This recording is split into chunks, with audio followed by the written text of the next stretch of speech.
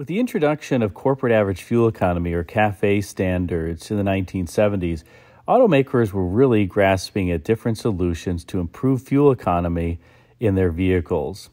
Some of the solution was clearly to downsize cars, which happened for the General Motors lineup in 1977 and again in 1985 for the full-size vehicles. But another solution was to come up with, let's call them interesting, engines and transmissions to put in vehicles. One of the solutions, for example, was to start using the Chevette transmission, the Turbohydromatic 200, in full-size vehicles like the Chevrolet Impala behind engines, including the Chevrolet 305. You can imagine what kind of reliability resulted from putting a transmission that was originally engineered to be behind a relatively small four-cylinder engine, and now taking it out of that application and putting it behind a relatively large 5-liter V8. It was not successful. Another solution that General Motors came up with was the introduction of the Oldsmobile diesel engine for the 1978 model year. In this 1978 model year, Oldsmobile introduced a 350 cubic inch V8 diesel that was largely based on their 358 cubic inch gasoline engine. It was a decent idea in principle, and Oldsmobile actually did strengthen a number of key elements of its gasoline engine block and internals in order to accommodate it transitioning to a diesel. However, it did have a number of problems. In particular, the number of head bolts and the clamping force on the diesel just wasn't sufficient to keep the head gaskets in place often on these early diesels. And they would blow head gaskets, and they also had some teething issues associated with the injection pumps, perhaps in part because Oldsmobile diesel engines never received water separators. This was a typical issue at the time that a buyer would get water in their fuel system, and there was no water separator on these vehicles where the owner could purge the water from the overall system. And of course, there was the whole aspect that U.S. consumers were not all that used to driving diesels in their vehicles, and they didn't necessarily enjoy the clank, clank, clank noise that they emitted, especially diesels during this time period compared to modern diesels, and the requisite black smoke out back that was produced from the exhaust. These 350 cubic inch V8 diesels made just 120 horsepower, 220 pound-feet of torque in their early years, and in later years made 105 horsepower and 205 pound-feet of torque. So you can imagine when they were situated in 4,000-pound full-size vehicles, those vehicles were endowed with a certain slowness that is pretty indescribable by modern standards. 0 to 60 in 18 or 19 seconds was pretty common. In 1979, Oldsmobile introduced a one-year-only 4.3-liter V8 diesel. This was a very short-lived engine. Like I said, it was just for 1 year only. And it produced just 90 horsepower and 160 pound-feet of torque. This particular engine only made it under hood in Oldsmobile-based applications as opposed to the 350 that was used across the GM lineup. It even made its way into Cadillacs and, frankly, was the standard engine in the 1980 Bustleback Seville. The 261 cubic inch 4.3-liter V8 diesel just found its way under the hood in the Oldsmobile Cutlass Salon and Supreme, as well as the Cutlass Calais in 1979. In 1982, GM decided that it should proliferate the diesel experience for its buyers and introduced a new 4.3-liter V6 diesel for longitudinal and transverse applications. It made 85 horsepower and 165 pound-feet of torque and was introduced in a number of front-wheel drive vehicles as well as some rear-wheel drive vehicles. On the front-wheel drive side, this V6 diesel made its way into a number of A-body vehicles, the Chevrolet Celebrity, Pontiac 6000, Olds Cutlass Sierra, and Buick Century from 1982 until 1985. But it could also be found under hood in some of the A-body, now renamed G-body rear-wheel drive vehicles, the Chevrolet Malibu and Monte Carlo, the Buick Regal, and the Oldsmobile Cutlass Supreme and Calais.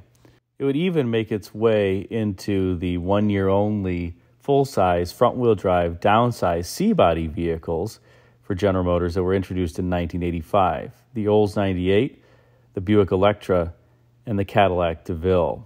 And while millions of Oldsmobile diesels were sold, in 1985, GM pulled the entire plug on the program rather abruptly. And after 1985, there were no Oldsmobile V8 or V6 engines any longer. It seems customers had just had enough of the diesel engines' clank, clank, clank noise, the smoke, and some of the catastrophic failures that these engines experienced. But Oldsmobile didn't pull the plug before developing an engine that you've probably never heard of, an experimental V5, and yes, I said that correctly, a V5 diesel that was allegedly suited for applications in GM's front-wheel drive, transversely mounted engine and transmission X cars, the Chevrolet Citation, the Pontiac Phoenix, the Buick Skylark, and the Oldsmobile Omega. A V5 engine, much less a diesel, why would any automaker develop something, and how would that really work? Well, on the latter front, it's not quite clear to me. My sense is that this engine probably would have a lot of strange internal forces on it that would cause it to vibrate pretty readily, but this was not a time period where, shall we say, refinement was GM's first concern. Witness the Iron Duke 2.5-liter four-cylinder engine, which, while reliable, was extremely crude, especially if you had just traded in a vehicle with a silky smooth V8 engine under hood in exchange for something with that Iron Duke under hood. But the idea behind the V5 diesel was that in these X cars, there was not much room to package the transversely mounted engine and transmission. And so if you wanted to fit a V-banked engine in there without totally shoehorning it, why not just have a V5 engine where the dead space for that last cylinder could be used and have it filled with accessories like the alternator, or in the case of the diesel, the vacuum pump, because diesels don't have a throttle plate and they need a vacuum pump to power typical vacuum accessories.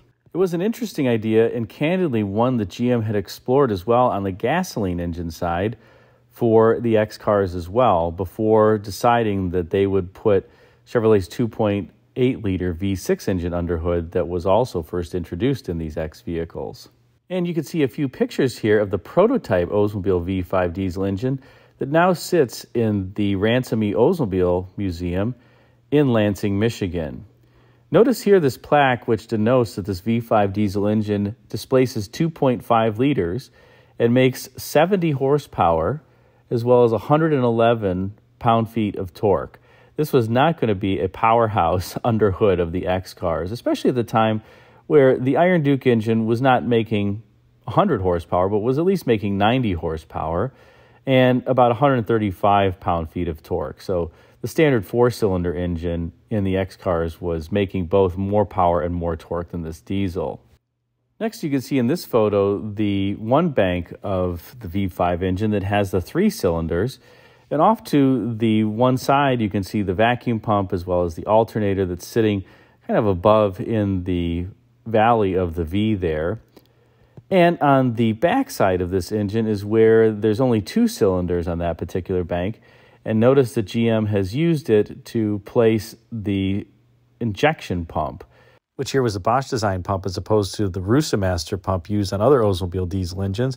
And this pump had to be in this blank area because it couldn't fit in between the 60-degree narrow V. And we'll take one last look at this V5 and notice the cool logo on the intake there.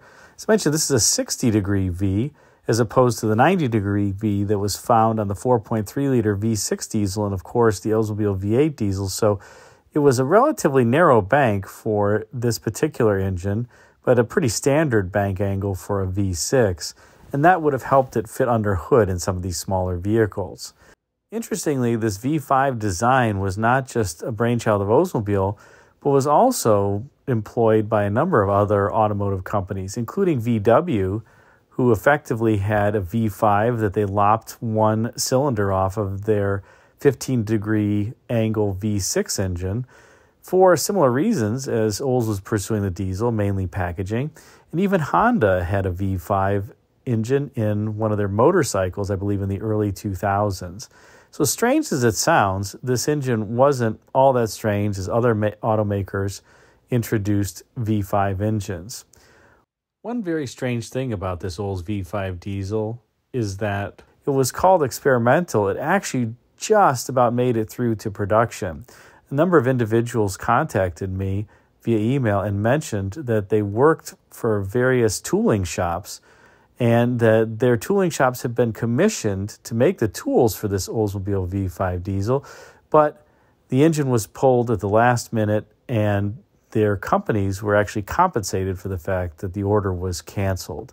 But it did get pretty far along the line before it was pulled from the eventual General Motors engine lineup.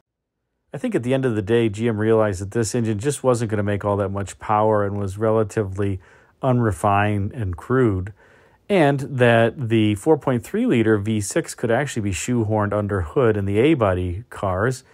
And by this point, CAFE standards had also relaxed a bit, so the need for extreme fuel economy measures was not as great as it was a few years prior, when all the automakers thought they were going to have to meet 27.5 miles per gallon very quickly. So I believe it's those factors that contributed to Oldsmobile sunsetting the V5 diesel, in addition to just overall cost. Regardless, the engine certainly has its own unique place in history. Hope you enjoyed this special on the Oldsmobile V5 diesel. If you did, be sure to like, comment, subscribe, and check out the video thumbnails at bottom left and right for some suggestions for you. Thanks again for watching.